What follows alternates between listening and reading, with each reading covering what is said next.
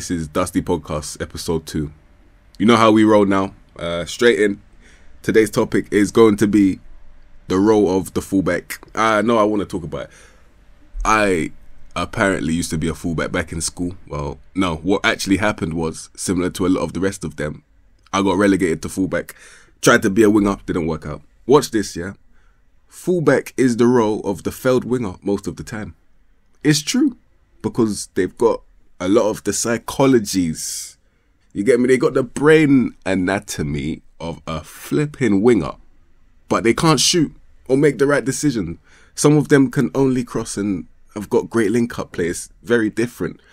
So the manager was like, you know what, you might as well just flip and sit back, bruv. Just stay back. Don't even flip it. You know, there's different types of fullbacks. We're going to cover all of that today. But I want to just quickly tell you what happened with me. I remember, you know, like if you're having your first football match, yeah, for school, this is what happened to me. You get these nerves because it's like, oh my days, I'm about to have to go out there and perform. I need to go and perform in front of an audience. This is probably the first time I've done that in terms of football, and I didn't know my ability check. You know, it's not like you can do a little internet speed test so you can see where you're at. You know what I'm saying? You can't really do that with the football. You know, you really can, but I just didn't know. So I was going out there pretty much naked, just me and that ball. So that, but listen, it didn't work out ultimately, and I got spun. It was so bad. The manager used me as a sub, yeah? I came on for about 30 seconds. I had a one-on-one. I was hyping up to the man them how good my defending is, yeah? And then I got flipping roasted, man. I got roasted. And then he subbed me off. That's the only footballing experience that I've got, I swear, in terms of playing an actual school match. It was embarrassing. So yeah, I've always got not a soft spot. What's the opposite of a soft spot? I'm always pissed off with fullbacks right now because of what happened to me in my past. But yeah, so in terms of Football Manager, we've got a couple different roles that you can choose from, and this is why I couldn't really, in my first opening monologue, talk about all of them, because they're quite different. Some of them are failed wingers, and then some of them are failed bouncers. For example, no-nonsense fullback is someone that is clearly pissed off with life and just wants to take it out on wingers. He just wants to break wingers' ankles. It's the truth. Can you tell me I'm lying? It's the truth. No-nonsense fullback. We'll talk about that first.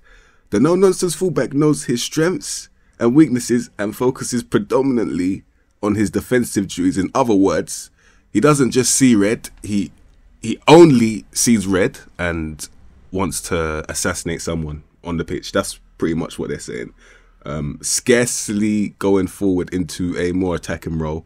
I think that's he's showing you, you know, remorse. He doesn't want to expose his lack of technical ability because a lot of them can't control, dribble, pass.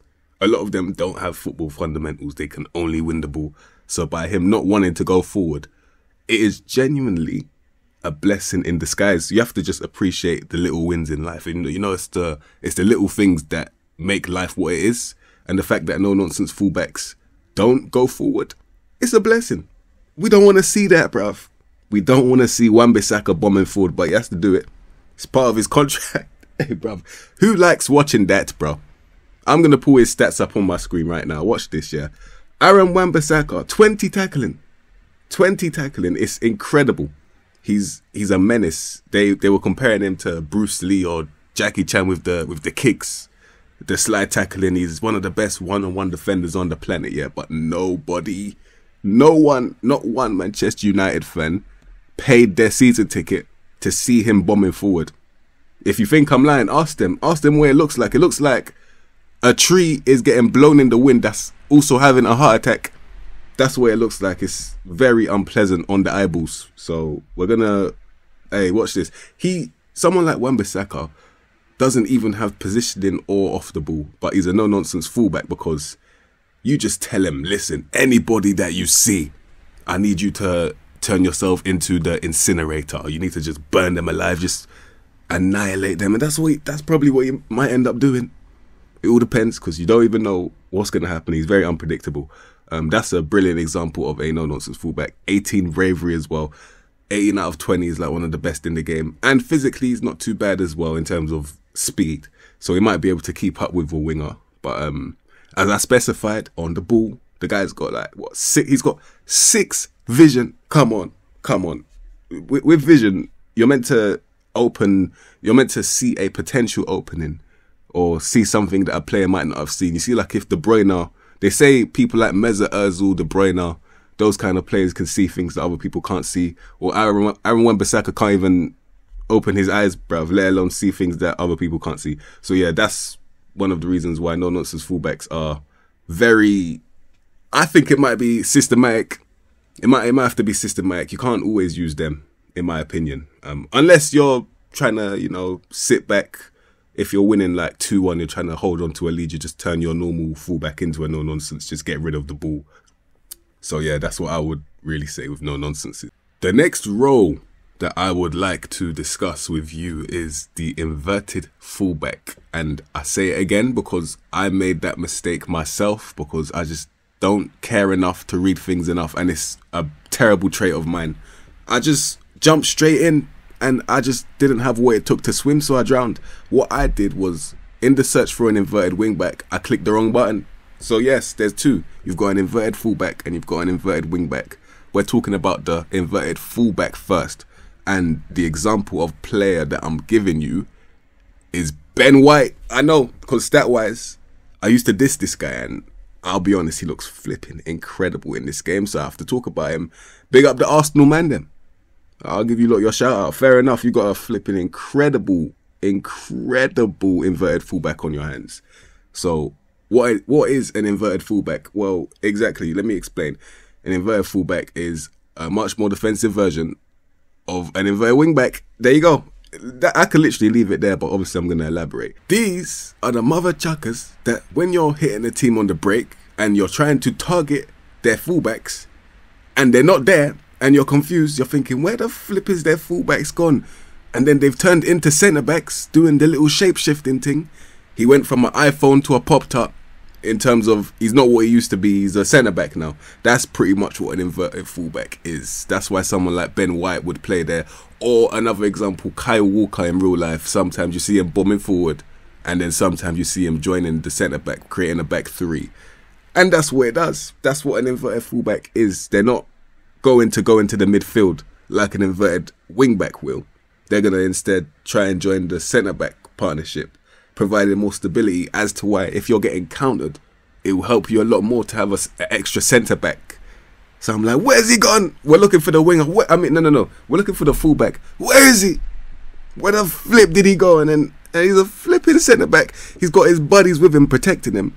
We can't beef him anymore. He's standing next to Van Dijk. What am I going to do? I'm just going to have to stand there and watch, bruv. I can't do anything now. That's what it's like. It's an incredible role, and don't be like me. Read your roles if you're going to take anything from this video, because it is all my opinion, yeah, but I just have to tell you, listen, read your roles, bruv. I'm telling you, flipping incredible. I can't believe I did that. I was thinking, why the hell is my wing back not in the midfield, bruv? Why is he playing centre back? I must be doing something wrong. I was. Oh, hold your horses. So we're going to have to go back in time real quick, just so I can specify something. We're going back in time like Doctor Who. Watch this, yeah? So, the no-nonsense fullback, I forgot to mention, only comes with the defend duty. It only comes with defend, and you can't blame that. That's quite self-explanatory. You're not meant to attack as a no-nonsense. That's fair enough. But also, the inverted fullback also comes with only the defend duty. So, they can't go forward even if they wanted to. You're strictly prohibited from crossing that halfway line. You're not allowed, bruv. Otherwise we sub them off for disobeying the rules. The inverted wingback, that's probably one of the most popular roles, if I had to guess, in the new football managers. It's probably up there because it's new, firstly, but it's also extremely effective because it doesn't just come with the inverted wingback by itself. No, you get buy one, get 4 free. It comes with 4 flipping duties. It comes with 4 duties. You can have it on defend, you can have it on support, attack, or automatic for guys like me that just can't be bothered sometimes. Just let him do what he wants. It depends on your system. But listen, inverted wingback on defend. We'll start with that one, yeah. So it's like you're going from the body shape of DJ Khaled to the body shape of prime Arnold Schwarzenegger. You're definitely shape-shifting. It's definitely not the same. You go from a right back who will only bomb forward if there's no one in front of him. So let's say your right winger is an inverted right winger and he's cut inside. That's the only time he will come out of his little eggshell and try and go forward, the little pussy. And then if there's someone that's... No, wait, sorry. If the flipping right winger is there, then he'll just cut inside. It's that simple. But as the defend duty, he's going to cut inside as a DM. He's going to cut inside as a DM, so I recommend you have a lot of composure for the inverted wingback on defense, because I'm looking at the diagram right now. Not a diagram, a little animation.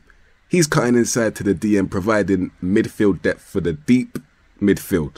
So let's say, once again, I have to use Ben White as an example because he's got a lot of composure. Ben White's got 16 composure, so it would suit him. If you had Wan-Bissaka trying to do this, you're better off getting your cow, milking it, bringing the milk, splashing it on the floor. That's the amount of use that you have if you put Wan-Bissaka there still.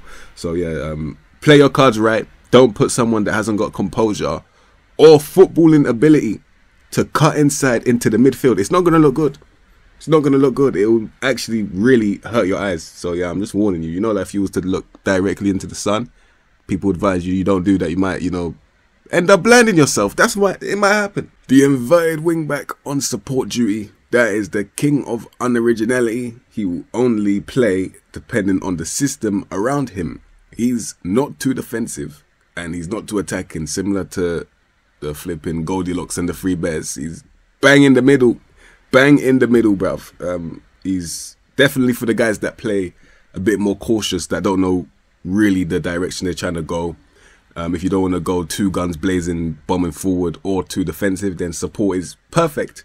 And now I can specify that when there's fewer than two defensive midfielders, he's going to try and drift into the space and create more space for players around him. And also when there's a winger ahead of him, so that's two now. And yeah, you obviously, with the supporting role, you're going to need the art of both, the art of fire and water. You just need the best of both worlds, man. You need to be adaptable in the defensive duties, and then you need to be pleasant on the eyes going forward. That's all we need. And then the support role is pattern. It's beautiful. From there, it's delicious. Inverted wingback on attack role. So now, this is where I can say this beautiful quote. War is based on deception. And that is war, W-A-R. Based on deception. What does that mean? Well, a lot of the time, you might think something is happening on the other side that isn't quite what is going on. It's probably what isn't happening. I don't know how to word it, but it's a lot of baloney going out there. I'm just going to tell you the facts, yeah? We've got an inverted wingback who, on the naked eye, it might look like a normal wingback to you, but in reality, that is a jack in the box ready to pop out and attack, bruv. I'm telling you, he cuts inside, drifts inside from the flank like a winger. So, you see, Joao Cancelo is the perfect example of what I'm talking about. That guy is probably a failed winger, but one of the most successful failed wingers. It's true, because he's got all of the stats to bomb forward, cut inside, and then he whips it like an actual winger. These are for the guys that have got the dribbling.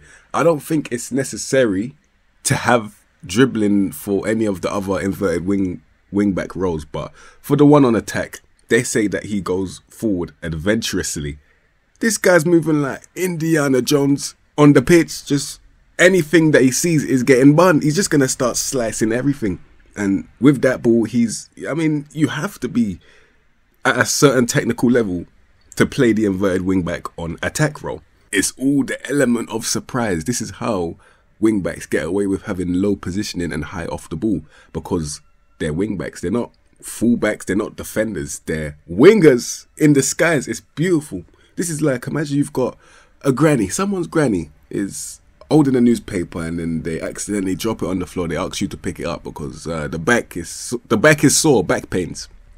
And then as you go to pick it up, it blows up. And then she takes all of your schnit she blew you up and she looted you. That's the element of surprise. Inverted wingback on automatic. Unlike the inverted wingback on support. The inverted wingback on support relies on the system around him, but the inverted wingback on automatic relies on the mentality. So with the mentality, you've got positive, you've got attacking, very attacking, cautious, balanced, very defensive. It all depends on what you're doing in terms of what he does. So this is where you get someone that at any moment can either play a bit deeper, can go guns blazing, can be a bit pragmatic if they need to be in terms of being supporting. And for the example that I'm going to give you, it's a rare one, but I have to say Jose Gaya. I believe someone like Jose Gaya, who's got the stats of an angel. I'm not even joking, he's pretty much perfect in this game. When I read you his stats, he's got crossing ability of 14, tackling ability of 14, positional ability of 14, off the ball of 16, decision making of 16, composure of 14, pace, acceleration and agility of 16. The guy he's perfect. One of the few players in this game that is perfect. Still arguably one of the best left backs in the game. And yeah, he is someone that you're meant to put on automatic. The guy is literally the Justice League in a bottle. All by himself, I swear. Complete wingback only has support and attack duties.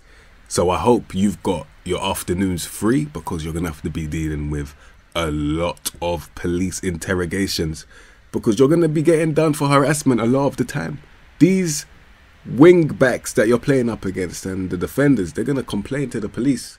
They won't stop attacking me. I feel threatened. It's in the description of the complete wingback. The first line is that he loves to attack.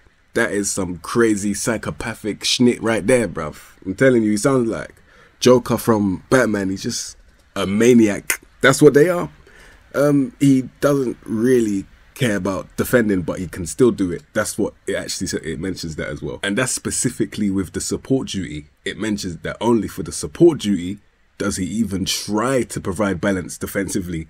Does he even try to pour water on the raging fire that is his attack? With that being said, I can only look at the support and attack duties for complete wingback as two blood-curdling twin tigers, but one being a little bit more level-headed than the other. That's it. But there's still two maniacs. The complete wingback on attack is a limitless, boundless option that you can choose from, where he will do anything in his power just to impact the game in an offensive way. If it means that he has to take the walking stick off an elderly man just to score a goal, he's going to not take it. He's going to snatch it forever. Just to bang it in, just to try and get an assist. He'll do anything. He'll go as far as learning a new language solely to argue with referees, telling them how much he's going to hunt his family down because he just ruled his goal offside. For my player example, I'm going to give you Van der Sun, someone that I've used in the past with the mighty Benfica, obviously. And he's incredible. He's not the best defensively in terms of his positioning, 10 positioning, but he's got 13 tackling. For if he did a complete wingback on support, he might be able to just about provide some sort of balance. But going forward, 14 dribbling, 15 crossing, that's his bag. You better get him on that ball, because yeah, you could change the game for you. Out of all of the wide defenders, I imagine fullback is the most traditional one. I started playing in Football Manager 18 and I remember fullback being there. Not all of these roles were there, so fullback, I imagine, stands the test of time. Now, I said that there's failed wingers that play as wingbacks, but I believe failed centre-backs play as fullbacks. You man that it didn't quite work out for you at centre-back because you was too small or you was too tiny or too minuscule. Yeah, no. For the guys that it didn't quite work out for, they probably got turned to fullbacks. And then they got great careers out of it.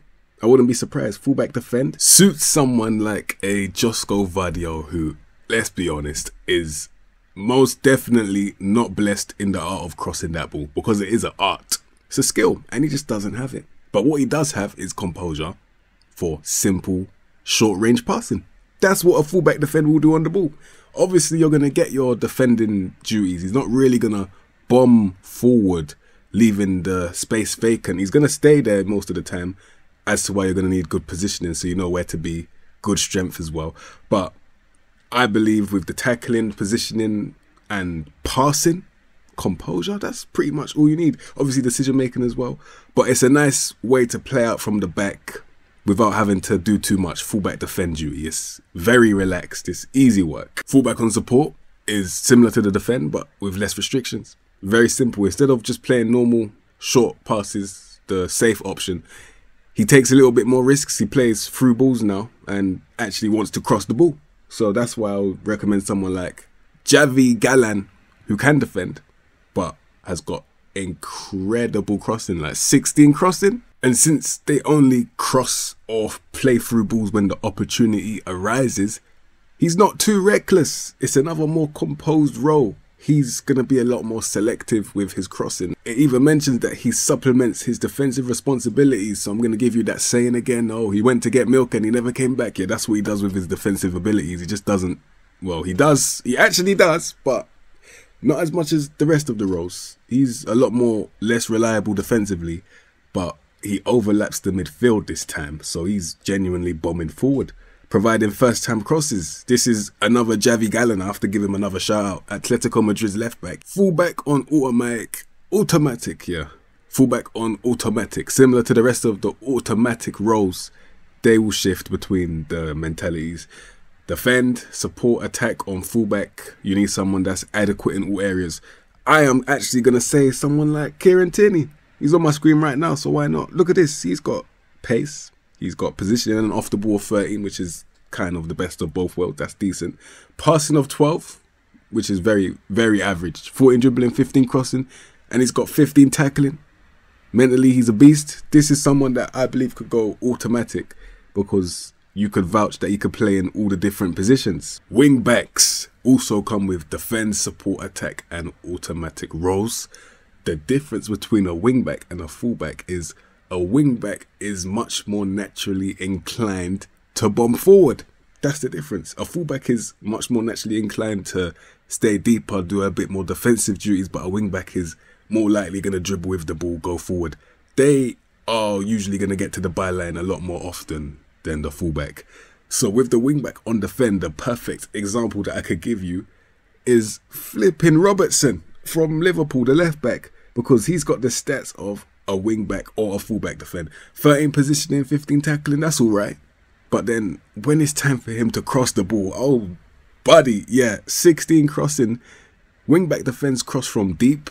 He doesn't even need to get to the byline. He just makes that ball travel where he wants it to go to. It's beautiful. With the support duty, you're meant to be providing angled through balls from out wide. So who else but Trent Alexander-Arnold, for the example? That guy is stepping onto the pitch with a flipping protractor and a calculator, working out the different angles. The vision and passing of a midfielder playing out wide. With him supporting, he has to be prepared for running at his defender. But it's not compulsory right now. Because he's still on support, he can still use passing instead. He doesn't have to bomb forward with the ball. Unlike the wingback on attack. Wingback on attack is the only role where I think it's mandatory that you can dribble. Because what's the point of being a wingback on attack if the ball, when you're dribbling, looks like you've got two opposite magnets in your boots repelling the ball? It's just not working out well for you. And you need pace, I believe, and dribbling to pull this off. Because you're going to be overlapping the flanks, providing support.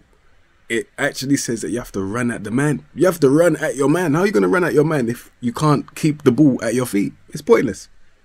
And also, you have to get to the byline. You will be getting to the byline a lot with wingback attacks. So my example is Achraf Hakimi, because it's pace, undeniable pace, 20 pace, 17 off the ball. He's got 13 dribbling, 15 crossing. He is getting to that byline whether you like it or not. Wingback on automatic. And listen, it's never going to be perfect. You can never get someone that can defend, support and attack unless their name is, you know, Jose Gaya or something else. I don't know who else can do it really. David Alaba. It's rare is what I'm trying to say. So you're going to have to be realistic. I'm telling you, man, I'm looking at the stats of Benjamin Mendy right now. He can do it, bruv. Telling you, but it's up to you. Who do you think right now in real life is the best wide defender? Whether that be wing back, full back, inverted. Who's the best at doing what they do? I could put a couple arguments forward right now. So I could say, I don't know, Kyle Walker might be up there. You could say Grimaldo for what he's doing at Leverkusen. He's giving a lot of problems, a lot of wahala. I'm seeing it. And those are the only two that I've got in my head. You can let me know who you think is the best right now. In terms of all time, though, this is where I have to scratch my chin because I have no clue. In all honesty, if I had to tell you the best left back that I think, or right back that I've ever seen in my life, Hector Bellerin. I'm trying rubbish. Listen, if we're talking all time, it's probably going to be someone like Roberto Carlos, really. I found a couple more, like Marcelo, Real Madrid Marcelo, when he still had his legs, obviously. He was incredible. One of the most flary, disrespectful, audacious wingbacks I've ever seen. I've never seen Cafu play, but I'm seeing him on this list as well. Ashley Cole, I can vaguely remember. Someone like Cristiano Ronaldo came out saying that he hated playing against him. Maybe because Ashley Cole might have been a failed winger. Let's be honest, he might have been a failed winger because he's got the stature of a winger. You let me know if you recognise any of these names. Philipp Lahm, apparently Bayern Munich, fullback. I don't know if it's right or left-hand side. Danny Carvajal in his prime. You could argue because he was there with Marcelo the whole time, but he's still playing for Real Madrid right now. It's impressive. A lot of longevity for some fullbacks. Recently, I saw a video on if you want to make it pro, they said your best bet because of competition is becoming a fullback.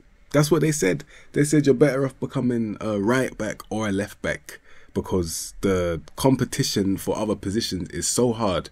It's such fine margins.